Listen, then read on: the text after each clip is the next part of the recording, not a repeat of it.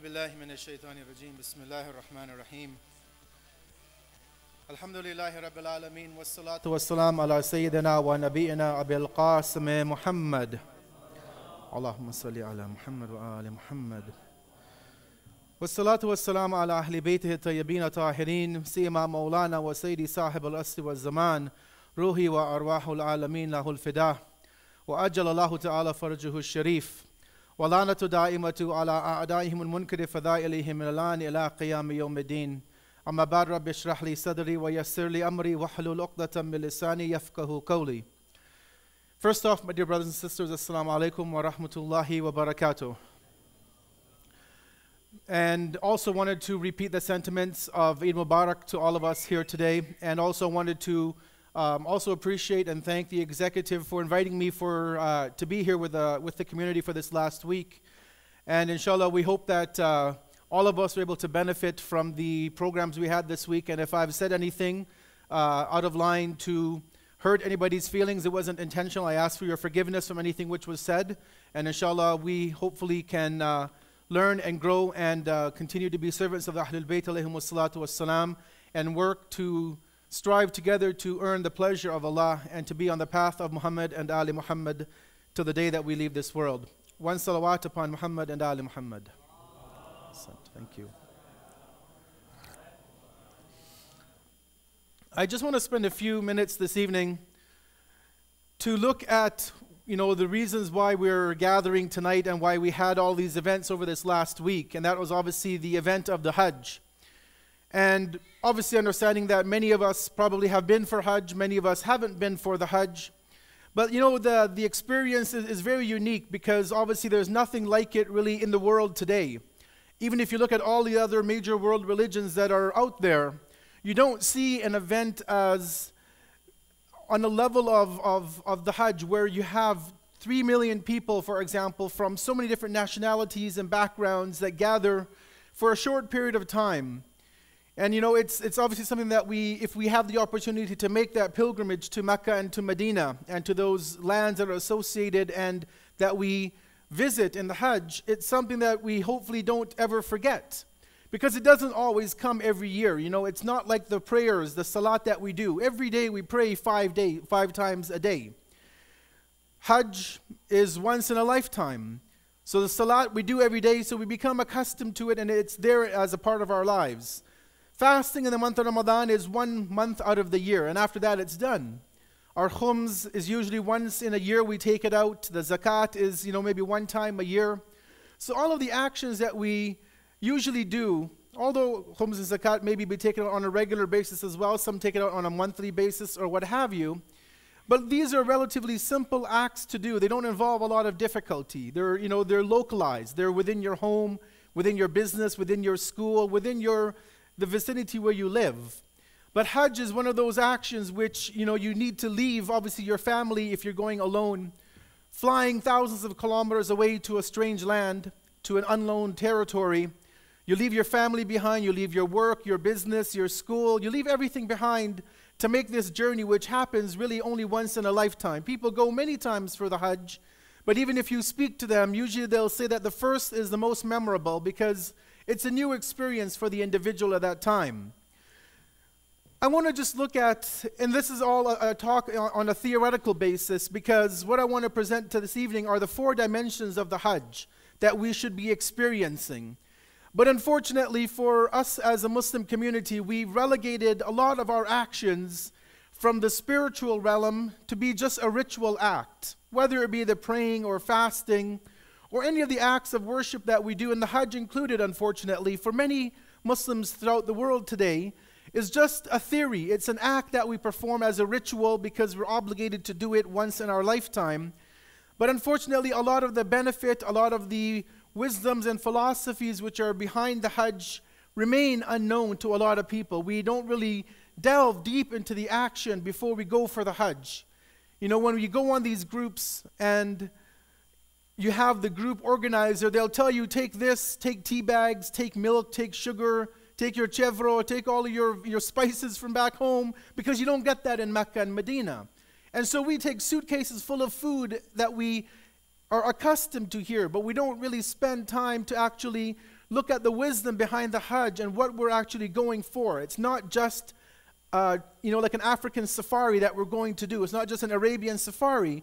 It should be something much greater than that. Right off when we look at the Hajj in the Quran, we have this very beautiful verse from chapter number 3, verse 69, Surah Ali Imran, which shows us that Hajj is an obligation upon us as believers, at least once in our lifetime. And as the verse says, وَلِلَّهِ عَلَى النَّاسِ حِجُّ الْبَيْتِ مَنِ اسْتَطَاعَ إِلَيْهِ سَبِيلًا.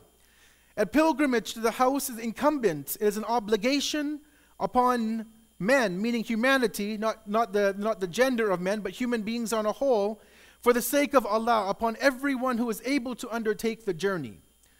Now, obviously, to undertake the journey, there are qualifications we have. You have to be of age. You have to have the financial ability. The road to Hajj must be open. There are a lot of conditions for the Hajj to become an obligation, a wajib upon somebody. And when you reach all of those qualifications, so you have the age, you have the physical ability, you have the mental ability, the road isn't blocked, you can fly, you can get the visa for the Hajj, you have the money to make the pilgrimage, we're told by our ulama that year Hajj becomes wajib upon you. Just like today, we prayed Maghrib and Isha just a short time ago.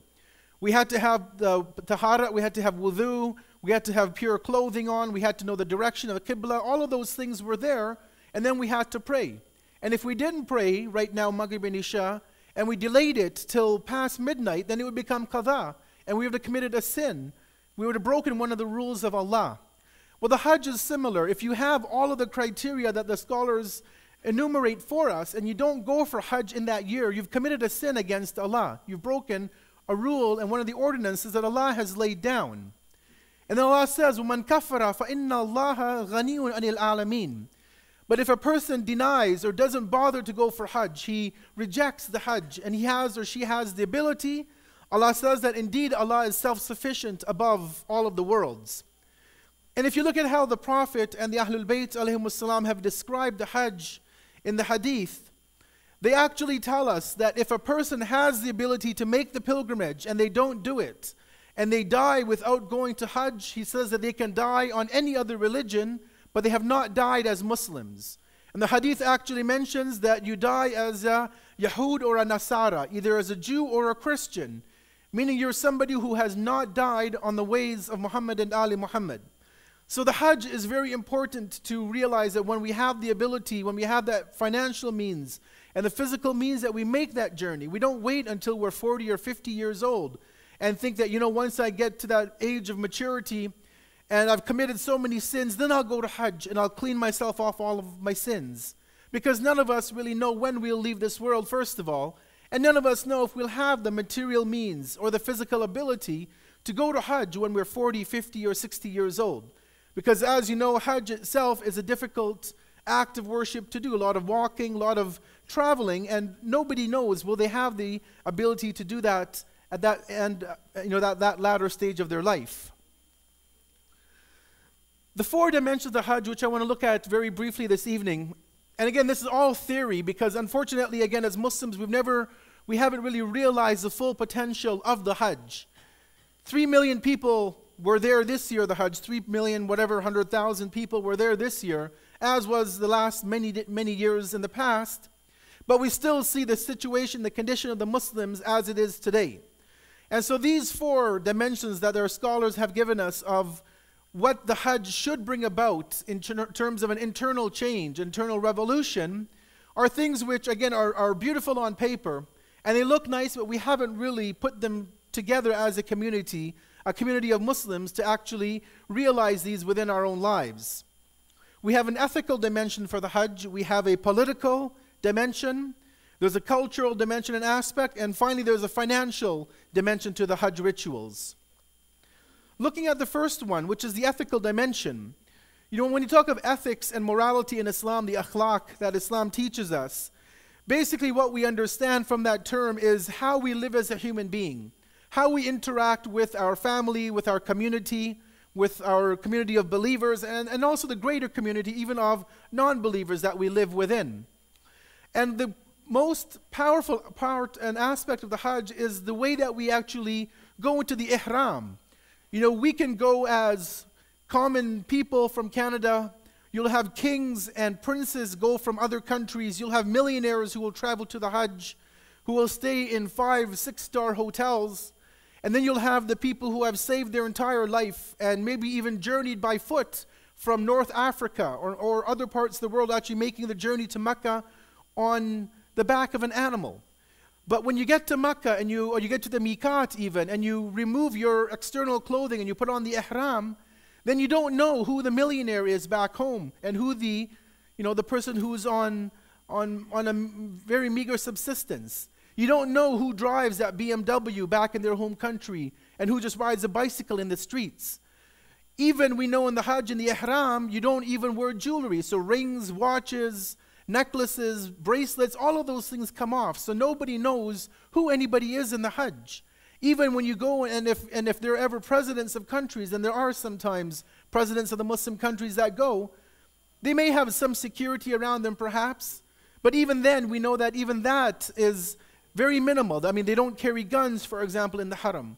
So you really can't tell who is who.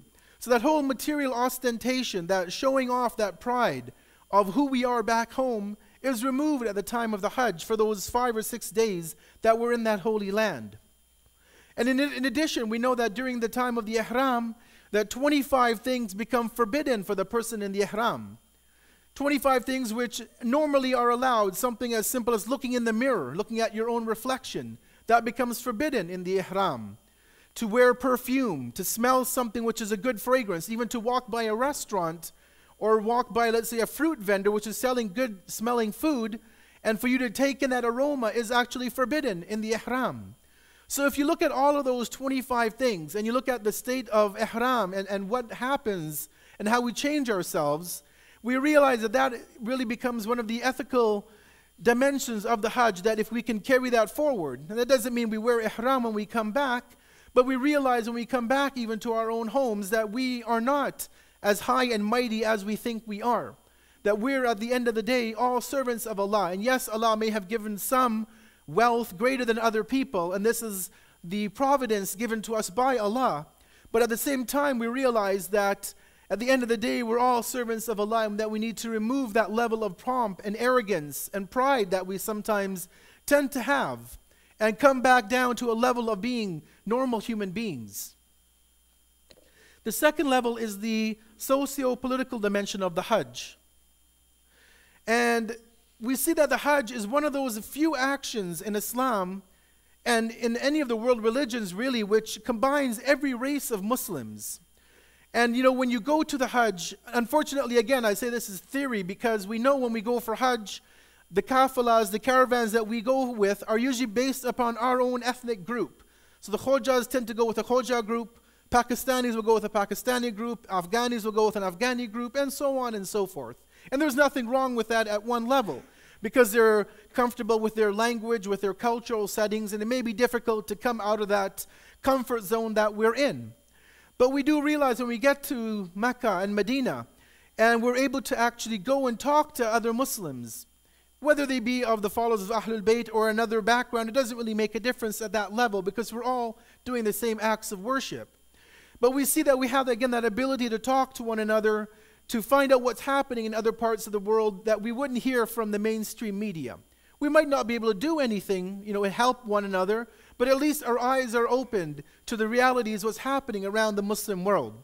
And again, we don't see this happening on that great level that was envisioned by the religion of Islam. Although there are pockets of experiences in which scholars from many different backgrounds open, and they have actually cultural centers in Mecca in which Muslims can come and talk and get information on other countries. But it's not as how Islam envisioned that religion, that religious event of the Hajj to be something which would actually change the socio-political outlook of the believers who are making that pilgrimage. The third thing that we see is the cultural dimension of the Hajj. And what we actually benefit and learn from is that although we do have cultural differences, but when we look at the Hajj, we see that everybody is basically doing the acts together. Again, when we look at our own communal level, we see that we have, for example, a center which is frequented by the Hoja community, or one by the Pakistani community, or one by the Arabic speaking, or one by the Persian speaking. And again, in and of itself, these are no problem. It's not a problem to have centers which are differentiated by language or culture or these sorts of things. But unfortunately, a lot of times when we have these cultural centers, they become more of a cultural center rather than a religious center. And it becomes difficult to break, the barriers which exist between the different communities. So everybody does their own thing, but we don't ever have a time to get together and pray together, to worship together, to speak together about issues which affect all of us as a community. This shouldn't, and this was never meant to be one of the things of the Hajj or even the religion of Islam, because even when you look in the Quran, and where Allah talks about how He created you and I as human beings, we see that Allah says that He created us in many different nations, many different tribes. Allah tells us that we are of different colors. He tells us we're of different languages. So Allah tells us in the Quran that we have been created to have different languages, which is not a problem. You speak English or French or Spanish or Arabic, there's not a problem with that. One person is black, one is white, one is brown, one is yellow. There's no issues within Islam at that level. And the Quran again beautifully speaks about the fact that Allah put these differences and variances within the human race to be variety in life. But the problem comes is where we compartmentalize ourselves and we basically box ourselves up into these little groups. And we don't allow ourselves to leave that little comfort zone that we're in and go and experience other communities and other ethnic backgrounds. So Hajj at one level seeks also to break those boundaries that exist between different races. And obviously when you're there and you see people from China who are Muslims who are doing the tawaf right beside you, or you see people from West Africa, or people from India or from Bangladesh or from North America who have converted to Islam, you see so many people of different nationalities and backgrounds that you really enjoy that this religion is so universal. It's not like some other religions out there today. There's other religions out there today where the 1 billion followers are all from the same ethnic background, right? They all look the same. They all eat the same food. They all have the same language. But Islam is a beauty in that way, in that we have so much of a variety in the way that we represent the religion. So the third dimension that we see is that there is a cultural dimension to the Hajj that we also need to be able to experience there and bring it back to ourselves, back to our community when we come back, to be able to again remove these artificial barriers that we sometimes create amongst ourselves and amongst our different community centers. The fourth and the final aspect that our scholars show us, and which also the Quran directly alludes to, is the financial dimension of the Hajj. People think, okay, you go for Hajj, and this is how it is again on a practical level today. People say, okay, you go for Hajj, and it's an act of worship. You go, you pray, you do the tawaf, you do all these actions, and that's it. And people don't think that, there's no financial benefit to going for the Hajj in terms of business and commerce and trade. But actually, there's one verse of the Quran where Allah tells us that there is no problem on you if when you finish the Hajj, you go and seek the fadl, the grace and the bounties of Allah. And in fact, even if you see at the time of the early Islamic history, people would actually come to Mecca, even during the Hajj time, and they would be engaged in buying and selling goods. People would come from distant Muslim countries and lands. They would bring what they produce in that country, they would bring it into Mecca, and they would sell it, and then they would take that money back home with them. Unfortunately, today we don't see that. Today you go to Hajj, and you give your money to Ronald McDonald, because you go to McDonald's after your tawaf, outside of Bob King Abdul Aziz, or you go to KFC, and you buy your Coca-Cola, and you put all the money back into these kind of companies, rather than having Muslims, engaged in business and trading. People who would be living in other countries could bring their goods to Mecca and have an open market, for example, where you could buy and sell things from different countries. This doesn't happen, unfortunately, because of big business taking over and the whole, consumerism taking over Mecca. Even if you see these big towers that the Saudi government created right behind Masjid al-Haram, where they destroyed, for example, the house of Khadija alayhi salam and built bathrooms where Khadija alayhi salam used to live. Or they destroyed the house where the Prophet was born, and they built whatever it is that they built. And in fact, even the Mount of Abu Qubais, a mountain which was in Mecca, now there is a Saudi palace on top of it. And just today I read an article in the Guardian newspaper from the UK, and this was actually given as news back in 2007 that the Saudi government are now destroying the graves of Rasulullah. They want to remove the grave of the Prophet and the two people buried beside the Prophet and expand the haram, to the extent where they say that today the haram of the Prophet in Mecca, in Medina rather, can hold about 60,000 people if it's at full capacity. Their plan, according to the Guardian newspaper, based on Saudi plans, is to expand the haram in Medina to fit 1.6 million people. So basically, I think it's about 14 or 18 times the current size of the masjid. But in doing so, they want to remove the green dome. They want to remove the grave of Rasulullah, just flatten it out. They want to remove any relic of the Messenger of Allah. And obviously they have an agenda because they say that, they want to remove shirk and people going and worshipping the Prophet as if anybody worships Rasulullah. I mean, in the salat every day we testify that the Prophet is the abd of Allah, that he's a servant of Allah. But this is their plan. And you can read this in the newspaper even today, the Guardian newspaper, that their plan is to destroy that part of Masjid al-Nabawi where the Prophet's body is buried. So when you deal with people like that, you can't expect, for example, financial transactions and an open market to happen in Makkah or Medina that Islam envisioned, that the Quran itself tells us that when you go for Hajj, that there is that benefit that you can gain, that material benefit, that financial benefit. And Islam has never been against financial benefit. In fact, even you look at our Friday prayers that we have. The Friday prayer, Friday, which is the most sacred day for the Muslim community, what happens? We come to prayers and we read Surah Jummah, and Allah says in Surah Jummah that when the salat is finished, He says, فَانْتَشِرُوا فِي الْأَرْضِ وَابْتَغُوا مِنْ فَضْلِ اللَّهِ. He says, leave when you finish your prayers, go around, travel through the earth, and seek the fadl of Allah, seek the bounties of Allah. And we see that us as a Muslim community, compared to the other traditions of the people of the book, the Jews and the Christians, we are not prevented or prohibited from working on our holy day. Yes, we take some time to worship Allah on Jummah, but then we go back to work, we go back to school. Other religions, when their holy day comes, and you can read about this in the Quran, they were prevented from all kinds of working. Even fishing, for example, was forbidden for Bani Israel. They were even forbidden to even go and catch fish on their Sabbath. And so what they used to do is they used to try to circumvent the rules of Allah, and they used to develop these mechanisms to catch fish, which wasn't what Allah wanted for them to do, for that particular nation to do. So we see that Islam also gives us a financial benefit for the Hajj. That yes, we go and we spend the days and the weeks in Mecca and Medina, but also we have the benefit that we should be able to, again, on a theoretical basis, to come back maybe even more well off than when we left, because we're able to take things and sell them in the marketplace and come back with that benefit. Sallu ala Muhammad wa ali Muhammad. Muhammad wa ali Muhammad.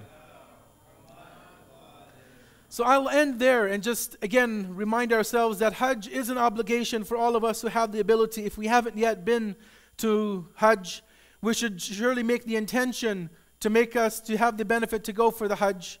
And for those who have been for Hajj, we ask Allah that He accepts that Hajj and that we have the ability to make the trip once again to the sacred lands and to be able to be in the company of the Prophet of Islam and the members of the Ahlul Bayt alayhimus salam that are buried in Jannatul Baqi. And I end and I ask again Allah to give us all the tawfiq to stay on the path of Islam, on the path of Muhammad and Ali Muhammad, and that He keeps us all on that path, and that we can live to see the dawn of our 12th Imam's advent, and that we can ensure, we work to ensure that our faith and our piety and our awareness of Allah and the Ahlul Bayt is such that when the 12th Imam's advent is here, that we can be amongst the assistants and the servants of our 12th Imam to help him establish the kingdom of God upon the earth, along with Prophet Jesus alayhi salatu wassalam. Rabbana taqabbal minna innaka anta as-sami'ul alim. We end off with one salawat upon Muhammad and Ali Muhammad and Surah Al-Fatiha for all of those from our community and our family and our friends who are no longer with us as we celebrate these days of Eid. Surah Al-Mubarakatul Fatiha. Allahumma salli ala Muhammad wa ali Muhammad.